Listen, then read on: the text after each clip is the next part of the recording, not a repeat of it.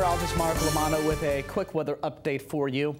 And I know, really, it's sounding like I'm on repeat every day, but the pattern we're in is continuing for another day with this moist southerly flow. The difference, however, is that we're not expecting quite as much rainfall as we received yesterday. So here's what's going to happen. There will be showers and storms that move through the area. It doesn't look quite as widespread as yesterday, but definitely we'll have a few light showers here, maybe a brief isolated downpour there, but not as widespread overall. Yesterday was pretty much continuously soggy for some of you. Today, probably not to the same degree.